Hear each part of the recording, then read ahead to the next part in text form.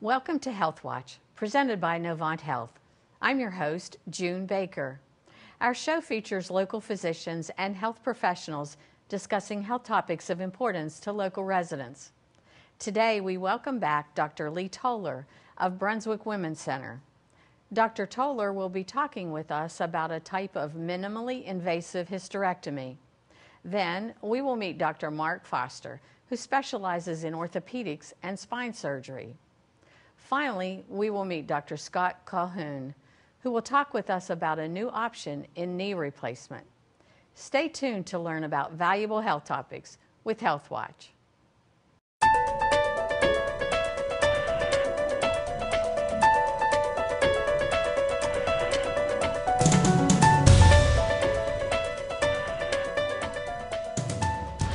Our first guest is Dr. Lee Toller of Brunswick Women's Center. Dr. Toller, welcome back to the show. Oh, thank you. Thank you. It's good to be back. It's a pleasure to have you again. Oh, thanks. And it's great to see you. And so, for our viewers who haven't met you previously, tell us a little bit about your practice. I'm an OBGYN with Brunswick Women's Center, which is a four-person group. We do obstetrics and gynecology, as well as surgeries, some outpatient surgeries and inpatient surgeries as well. So we offer, try to offer the spectrum of anything, any care that, women-specific care that would be needed. Well, our main focus for the interview today is about minimally invasive hysterectomy. So let's start with the basics. What is a minimally invasive hysterectomy? That's hard to say. It is hard to say. With a traditional abdominal hysterectomy, which is the kind that up to 80% of women were having a few years ago. Right. The doctor would come in and make a phalansteal incision, like when you get a C-section. Go in and do the hysterectomy that way. It's an open procedure. The problem is it's a pretty big incision. There is more disruption of tissue. You have to stay in the hospital longer. So it's a longer recovery time. With the minimally invasive, we do it through the laparoscope. You've probably talked to people who've had their gallbladder taken out laparoscopically. And you know, they make 2 or 3 small ports instead of the big incision. With this, we're able to make, again, usually 3 or 4 small incisions instead of the one great big one. So go ahead. And what would be the benefits of a minimally invasive hysterectomy as opposed to the regular one? For the minimally invasive hysterectomy, the big benefit is a shorter recovery time. The laparoscopic, the phalansteal incision is a big incision, and it is hard to get over. You're looking at 3 days in the hospital with that. We can usually have you in the hospital overnight, go home the next day. Wow. Back to real life, 4 to 6, we say 4 to 6 weeks still, but most people feel very, very well within 1 to 2 weeks. Really? Although I do caution people against heavy lifting for 6 weeks, regardless. It's much, much shorter recovery time. So you cut the hospital stay almost by 2 days? Yes. Yeah. Wow. But they're both about 4 to 6 weeks, though. I still tell people 4 to 6 weeks to take time off. The thing that actually gets people in trouble after this surgery is because it is so minimally invasive and they feel great afterwards. So they want to go out and start moving furniture and going back to regular life, and then they find out that their body's not quite ready for that yet. So that's actually a lot of the pre-op teaching I do is to caution people to take it easy at least the first couple of weeks afterwards. Because they feel too good and they start doing things that they shouldn't be doing. They actually do feel too good, which is a good problem to have. So. Yeah. Well, I'm curious how long the procedures take, the typical abdominal hysterectomy versus the minimally invasive. Time-wise, what is the difference between those two? It takes a little bit longer to do the laparoscopic hysterectomy. It does? I would think it would be the opposite. You'd think so, but we have to do a little bit of setup first where we place the ports, and there's also a couple of devices we have to hook up for that. Right. Plus the incisions we're using are smaller, so the instruments are smaller. The instruments we're using are like the size of my little finger. So compared to the traditional scalpel and scissors and the clamps that we use, which are probably more like this size, they take much smaller bites. So it just takes a little longer to do that. Oh, I see. Yeah, that makes sense. It still only takes, it probably adds, well, I'll make it sound like it's taking a lot of extra time, but you're probably adding half an hour of operating time.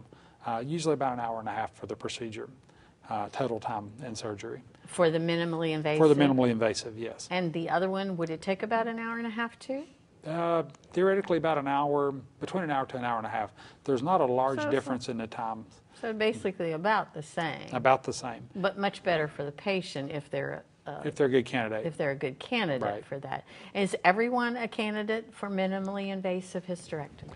No, actually there are some people who are going to be better served by a traditional abdominal hysterectomy, but those are pretty rare.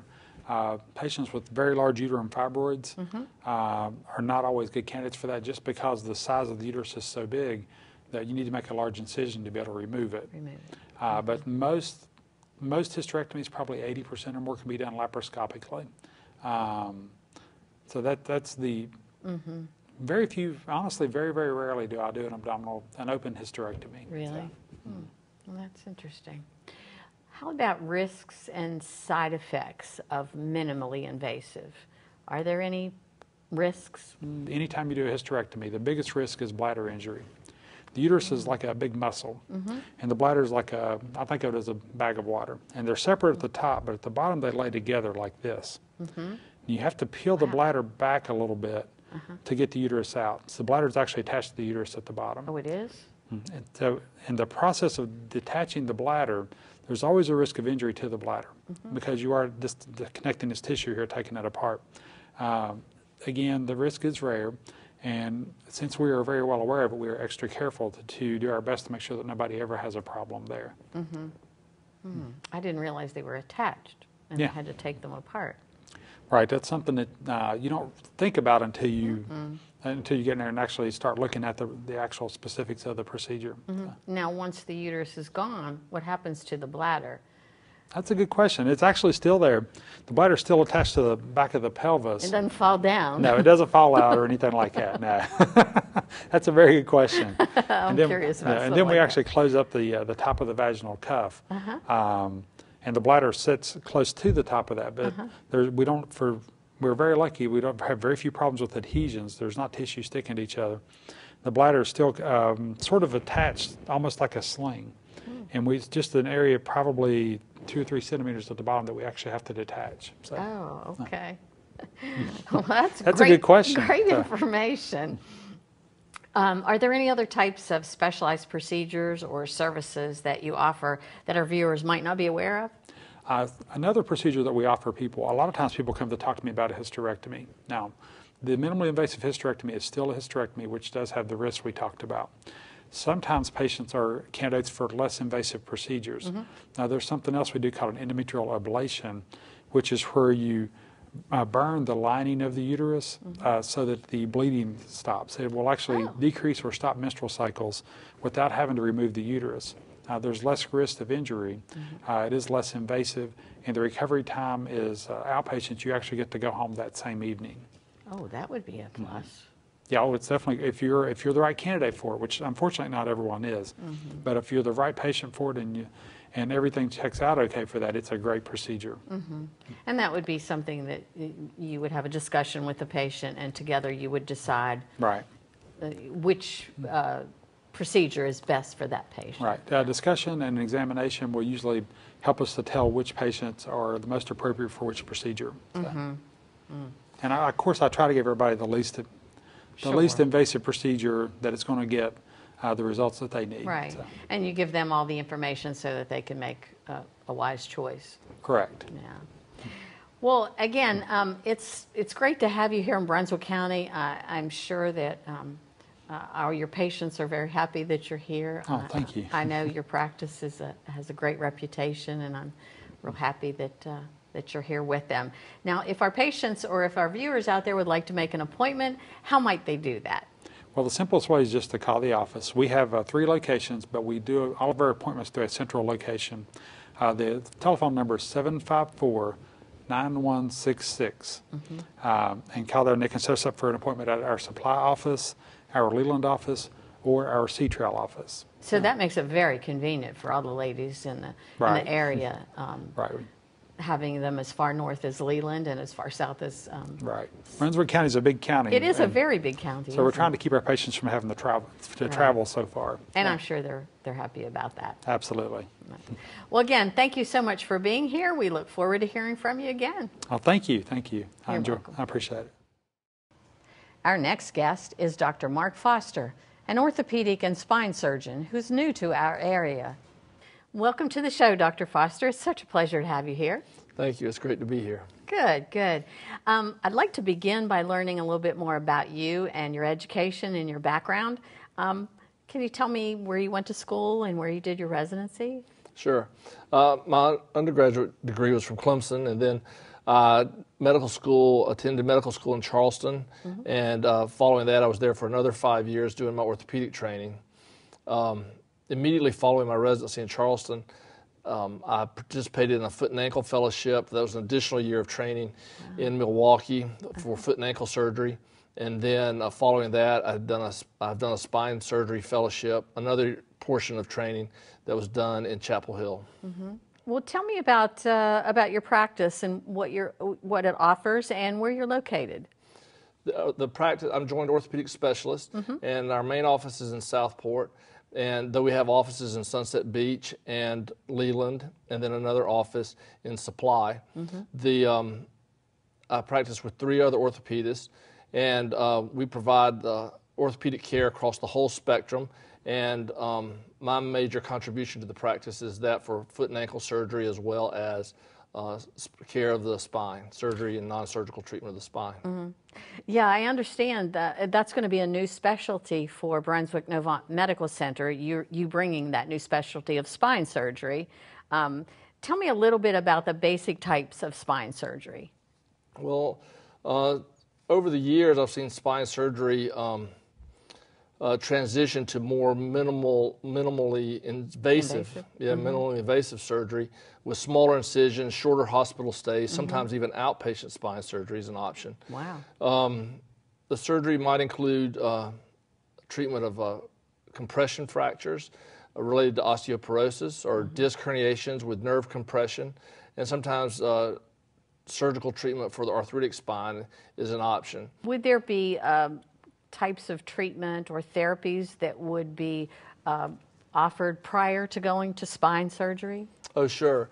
And generally, we try to arrange the treatment such that it's the least risky treatment first, less invasive, such as medications or physical therapy, sometimes even bracing.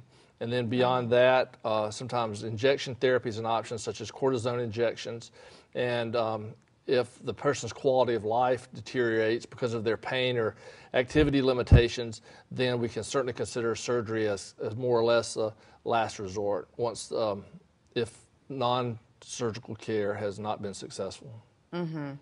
So you wouldn't automatically take a patient to spine surgery. You would recommend that you go through all these other modalities first and then? Generally, that's true. If they have a profound weakness about their leg because of nerve compression, sometimes this is actually a conservative thought to go ahead and operate on somebody, because you wouldn't want that nerve to continue to get damaged and lead to permanent weakness. But generally speaking, we start with non-surgical treatment, and then if the patient's condition doesn't respond favorably, can consider surgery beyond that. I know that many folks have heard that back surgery is difficult. It's, may have had a hard recovery or so on and so forth. But I imagine surgery has evolved to such a point where it's probably less invasive, as you said, minimally invasive now, and things, you have smaller incisions. So it's come a long way. Am I correct? You are correct in that regard. The surgical treatment I think it's most successful if we can align the patient's goals and expectations so they don't have unrealistic expectations, or I don't present things in an unrealistically achievable goal. So that if we can align expectations with what's actually achievable, surgery is generally more successful. And then making a decision for surgery at the right time. Another consideration would be the patient's overall health. If they have significant lung disease or heart disease, then maybe the risk of surgery are not worth the potential benefits. Right. Well, are these primarily inpatient procedures that we're talking about, or outpatient procedures, or can they be both? Well, again, the patient's overall health picture comes into play, as well as their social situation, whether or not they have a caretaker or spouse at home, whether or not they live in a one-story or two-story house. So sometimes they're there for pain control, sometimes for rehab. But I will say that over the years, even fusion surgery for spinal instability, the hospital stay has gone from, say, 5 days to maybe 2 days, and thus with better, more well-designed equipment and the use of X-ray imaging, we've been able to shorten the hospital stay, blood loss, and lower the complication rate. Well, speaking of complications, are there specific risks that folks should be aware of prior to having spine surgery? Well, there are risks to any surgical procedure, but in the general picture, those would be, the risk would include infection or bleeding, things like that. But we always administer antibiotics ahead of surgery to try to minimize the chance for infection. But particular to spine surgery, their risk might include nerve injury that might be temporary or permanent. But usually, by way of CAT scans and MRIs done ahead of time, we know the anatomy, we know where to be on the lookout for particular pitfalls or potential setbacks related to a patient's particular procedure. Okay, that's good information. In addition to the spine, I understand that you do a wide range of orthopedic procedures. Let's touch on some of those. Right. Well, in my practice presently, I perform foot and ankle surgery, may be related to foot trauma like a fractured heel, or may be related to age-related conditions, or such as bunions or rheumatoid foot deformities, deformities of the toes and foot in rheumatoid patients. And then other potential, other common foot conditions that I would see in my practice would include sports injuries related to tendon tears or ankle sprains, things like that. And also some of that just spills over into orthopedics in general, whether it's a fracture or a sprain. And these procedures, the spine procedures in particular, will you be doing those at Brunswick Novant Medical Center? Yes, I'll be performing those procedures exclusively there. Pleased to say that the hospital has invested the time and energy to provide the equipment that's needed to provide the most up-to-date procedures, really. So it did require some additional equipment, specific equipment for spine surgery? That's right, a special operating table and the use of an operating microscope and other small equipment, equipment that's designed small for smaller incisions and quicker recovery. And so you'll begin doing surgery in the next week or so? That's right. The equipment's arrived, and the hospital staff's been educated about the procedures, both the operative portion of the procedures as well as the post-operative procedures such as physical therapy and nursing care. Dr. Foster, it's been great having you here. It was great information. But before we go, can you let our viewers know how they can schedule an appointment with you? Sure. The main number at the office is 457-4789, and I'm in the office Monday through Friday, though most Tuesdays and some of Thursdays I'm in the operating room. Okay, great. Well, thank you again so much for being here. It's a pleasure. I hope to have you back real soon, and we'll see how things are going for you. Thanks for the opportunity of being here. You're welcome. Our final guest of the day is Dr. Scott Colquhoun of Wilmington Health. Welcome to the show, Dr. Colquhoun. It's a pleasure to have you here. Well, thank you. Thanks for inviting me. You're welcome. Let's start with you and your education and your background. Tell me a little bit about that. Well, I'm from California, but I've done a lot of my training out east in Georgia and Charleston, South Carolina, and Jacksonville, Florida. Then I was a Navy doctor for 3 years and really enjoyed wearing the uniform and serving my country and getting to travel and getting some good experience. That's great. And then came back to Jacksonville, Florida, and started looking for jobs. And my wife's also a physician, and we just settled here in southeastern North Carolina Where did you go to medical school? at the Medical College of Georgia in Augusta, Augusta. And your residency? in Jacksonville, Florida. Internship in Charleston, South Carolina, and residency in Jacksonville, Florida. And you've just been around a little bit. Yeah, it's been fun. I understand that you're located in 2 or 3 places. You have some satellite offices. Tell me a little bit about that. Yes, ma'am. We have a satellite in the Brunswick Forest Clinic, Right. and we also have a satellite up in Jacksonville. Being a former Navy doctor, I really grew to appreciate taking care of young Marines. And, Sure. and a lot of my sports medicine practice comes from those patients from the base. So that's another clinic I enjoy. I'm sure you do. But it is a bit of a drive, but it's worth it. So. Great. Well, that's wonderful information. Thank you for sharing that valuable information about Wilmington Health. But the main focus of our interview today is to learn more about that specialized type of knee replacement that you offer. First, tell me how you decide a knee replacement is what's necessary. Well, it's usually after seeing a patient several times and getting to know them and examining them and looking at their radiographs and then beginning conservative treatment.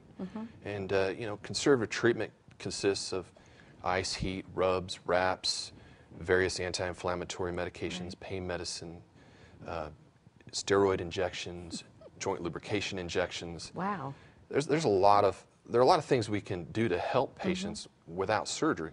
Right. But sometimes patients come in, they've already had all that, or I've been taking care of them for a few years, and we've exhausted all those conservative measures, and when patients start having night pain, when they have pain with their activities of daily living, when they're unable to walk for fitness and take care of the rest of their body, then it's time to consider joint replacement surgery. I see. I didn't realize there were so many avenues prior to the surgery. There are, and we exhaust them, and our patients appreciate that. I'm sure they do. And I understand that there's many different kinds of knees out there. There are. And so we're going to talk about a new type of knee today and something that you offer. I hear you're one of the first physicians in the nation to provide this type of knee surgery. That's right. And so I think it's called Visionaire Patient Match technology. That's right. It's kind of cumbersome, but tell me what that is.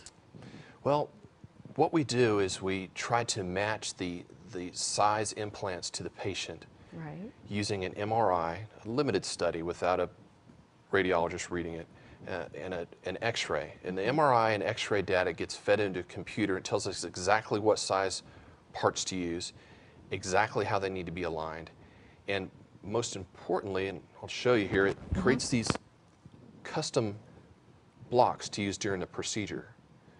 They're individually made for each patient to the anatomy of their knee. And for instance, if this is a patient's distal femur, or the top of their knee joint, Right. this block snaps on only one way, and then it allows us to make our first cut to go ahead and start the procedure on the right track. It also sets the rotation for the components on the femur as well. We use something very similar for the tibia. And I still go ahead and double check things with some old-fashioned instruments just to make sure that maybe there's not been make sure there hasn't been a mistake with the computer software, and I want to make sure everything's done right. But these blocks are pretty accurate. I've been pretty pleased with them. Now, so are these particular things ordered prior to the surgery?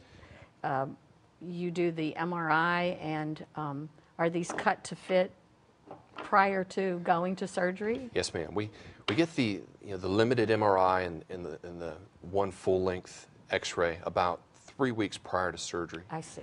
And that gives the computer time to reconstruct all the images and make these on blocks that come sterile from the factory. And then we open them up on the back table with all the new parts, and we use them. So it's like a custom fit. It is a custom fit. So what might be benefits from using the Visionaire knee replacement in comparison to a regular knee replacement? There are a lot of benefits. First of all, in my hands, it cuts down on the surgery time tremendously. Oh, I never much, thought of that. It's much more efficient. It saves about 22 steps, roughly. Also, there's less instrumentation or less invasive type of measuring during the surgery. For instance, I don't have to drill a hole in the distal femur and run a rod up the femur to find out the alignment. I can simply put the block on instead. So it's a little less invasive. And I just think it's a much more efficient way to do the procedure. There's a lot less instruments on the back table, so it's much easier for the OR staff and the hospital. There's much less equipment to turn over. How long would this procedure take? The procedure takes, on average, about 45 minutes. That's short. It's you know, I think it's enough time to do a good job. Right. But it's also efficient. And you know, it's not uncommon to do one of these procedures on a thin patient with not a whole lot of deformity in, you know, a little over 30 minutes. Wow. And sometimes it can take up to an hour or so. But usually, on average, about 45 minutes. That's not too bad then. Or, you know, 45 minutes we're putting in our closing sutures. And what would be the recovery time for a typical patient getting one of these? What would be the typical recovery time? Well, the recovery time varies, and I'm sure it does. And that's something that I'm actually really interested and excited about, because we've come a long ways in the last few months. Really, we attack the patient's pain from a lot of different angles. During the surgery, we give them some IV Tylenol and then an IV anti-inflammatory. We also inject medicines around the lining of the knee joint. And then at the conclusion, we put on a TENS unit. And all those different modalities really help a lot with pain. Those patients getting these Visionaires, you're able to do this procedure at Brunswick Novant Medical Center? Yes, ma'am. Brunswick Novant Medical Center has negotiated a contract with the company that offers this Visionaire technology. Great. So they get a competitive price for the Visionaire technology. But also of importance is they've also contracted with the company to get the 30-year knee. And the 30-year knee is not a marketing gimmick. This is special material that, when tested in the lab to simulate 30 years of wear, holds up. And the FDA has approved this company to label this knee as a 30-year knee. Wow. And I'm pleased to offer that to patients at Brunswick Novant Medical Center. And to me, it's worth a drive, a little bit extra time driving to go down and operate at Brunswick Novant Medical Center and to round on the patient's post-op to give them the best parts. 'Cause I think they deserve it. That's wonderful to hear. I'm so happy that you're pleased with the services that are provided to you at Brunswick Novant Medical Center. I truly am. We have a great team. It's a beautiful facility. The patients, a lot of them, I've brought patients from Jacksonville and from Wilmington, and of course patients from Brunswick County, but some of them have never seen the hospital before. They're not sure what to think, but I have had excellent reviews from the patients. They recommend the hospital to their friends. Overall, we've been very, very pleased. Great. Well, it was a pleasure having you here today. Please let our viewers know how they can reach you and to schedule an appointment or an evaluation. Sure. I'll be happy to go ahead and have them call the clinic at 910-341-3455. Great. Well, that sounds wonderful. And thank you so much for being here today. It was a pleasure to meet you. And it was interesting, very interesting to learn about all these new products. It's cool stuff. Thanks. It is cool stuff. Yeah. Thank you.